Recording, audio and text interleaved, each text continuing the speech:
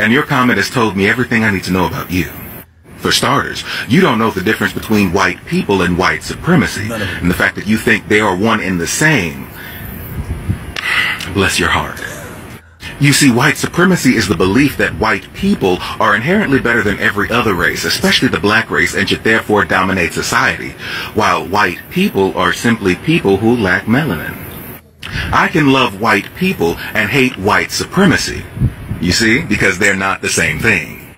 While you, on the other hand, project your racist tendencies onto other people, because you can't grasp the concept that I can love someone and hate their belief system.